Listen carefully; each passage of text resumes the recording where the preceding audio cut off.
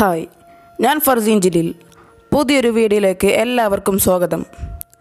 ബഹിരാകാശ യാത്രികരെക്കുറിച്ച് നമ്മൾ കേട്ടിട്ടുണ്ട്. സുനിത വില്യംസ്, കൽപ്പന ചൗള, രാകേഷ് ശർമ്മ മുതലായവർ നമുക്ക് സുപരിചിതമായ ചില ബഹിരാകാശ യാത്രികരാണ്. ഇവരുടെ വസ്ത്രം, അവർ പോകാൻ ഉപയോഗിക്കുന്ന പേടകം എല്ലാം നമുക്ക് പരിചിതമാണ്. എന്നാൽ അവർ ബഹിരാകാശത്തെത്തിയാൽ കഴിക്കുന്നതെന്ത് എന്ന് നമ്മൾ ഒരിക്കലും ചിന്തിച്ചു കാണില്ല. ഭൂമിയിൽ ലഭിക്കുന്ന ഭക്ഷണം അതേപടി അവർക്കവിടെ കഴിക്കാൻ സാധിക്കില്ല. അവിടെ ടെമ്പറേച്ചറും മറ്റും കുറവായതിനാൽ തന്നെ ഭക്ഷണത്തിൻ്റെ ഭൂമിയിലുള്ള അവസ്ഥയിലേക്കാൾ വലിയ വ്യത്യാസം അവിടെ കാണുവാൻ സാധിക്കും. അതുകൊണ്ട് തന്നെ ഭക്ഷണത്തെ ചില പ്രത്യേക രൂപത്തിൽ പാക്ക് ചെയ്താൽ മാത്രമേ അവർക്കവിടെ ഉപയോഗിക്കാൻ സാധിക്കുകയുള്ളൂ. അവർ ബഹിരാകാശത്ത് കഴിക്കുന്നത് എന്ത് ഭക്ഷണമാണെന്നും ഏത് രൂപത്തിലാണത് കഴിക്കുന്നതെന്നും ഈ വീഡിയോയിലൂടെ നമുക്ക് പരിശോധിക്കാം. അപ്പോൾ എല്ലാവർക്കും വീഡിയോയിലേക്ക് സ്വാഗതം.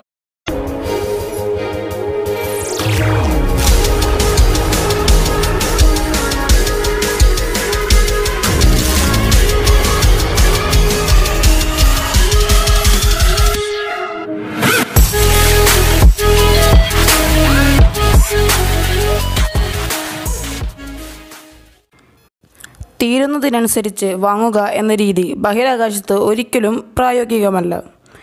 ഇതാണ് യാഥാർത്ഥ്യം.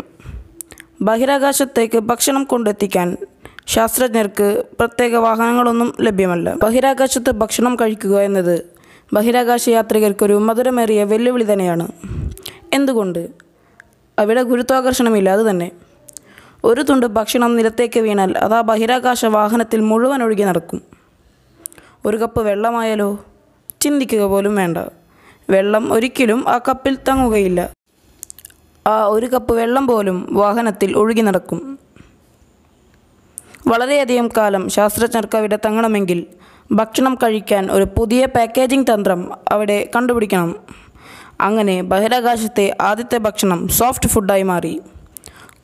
കുട്ടികൾ കഴിക്കുന്ന സെർലാക്ക് പോലെയുള്ള ഭക്ഷണങ്ങൾ അവ ടൂത്ത് പേസ്റ്റ് പോലെ ട്യൂബുകളിൽ നിറച്ചു വയ്ക്കുകയായിരുന്നു.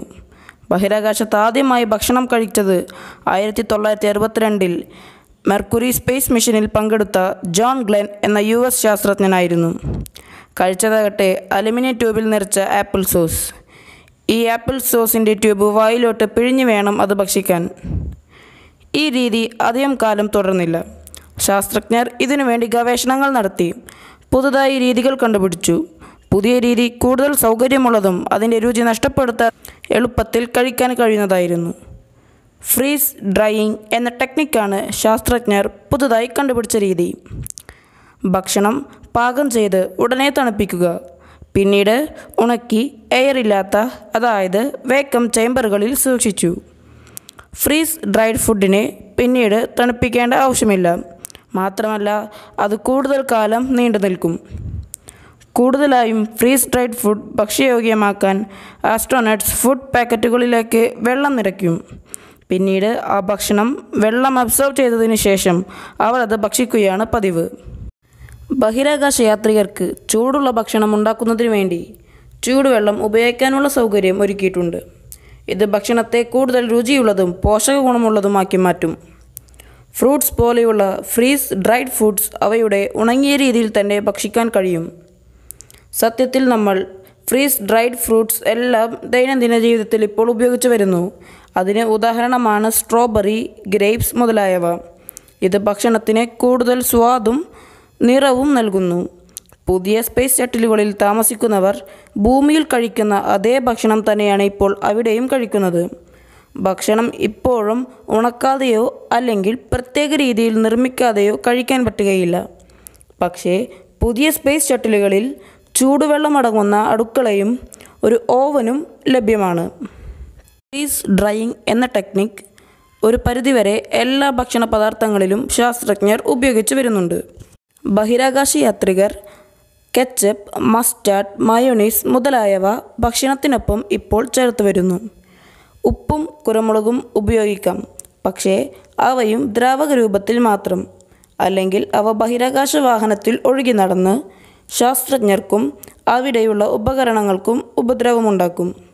പാനീയങ്ങൾ പൗഡർ രൂപത്തിലാണ് ലഭ്യമാകുന്നത്. പ്രത്യേക പൗച്ചുകളിൽ സ്ട്രോയോട് കൂടിയാണ് അവ പാക്ക് ചെയ്തിട്ടുള്ളത്. കുടിക്കുമ്പോൾ വെള്ളം ചേർക്കണം എന്ന് മാത്രം. ഭക്ഷണങ്ങൾ ഒഴുകി നടക്കുന്നില്ലെന്ന് ഉറപ്പുവരുത്താൻ അവയെ പ്രത്യേക ട്രേകളിൽ സൂക്ഷിച്ചു വരുന്നു. ബഹിരാകാശ യാത്രികർക്ക് എല്ലാ പോഷകങ്ങളും വൈറ്റമിൻസുകളും ഉറപ്പുവരുത്താൻ ന്യൂട്രീഷനിസ്റ്റ് പുതിയ പ്ലാനുകൾ രൂപപ്പെടുത്തി വരുന്നു.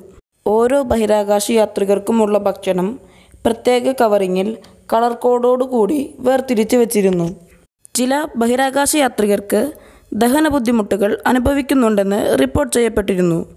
ഇതിനു കാരണം ശരീരത്തിലെ ചില ഉപയോഗപ്രദമായ ബാക്ടീരിയകൾ ശരീരം വിട്ട് പോകുന്നതുകൊണ്ടാണെന്ന് തെളിയിക്കപ്പെട്ട് കഴിഞ്ഞിരിക്കുന്നു. ഇതിനു പരിഹാരമായി പുതിയ രീതികൾ കണ്ടുപിടിച്ചു വരികയാണ്.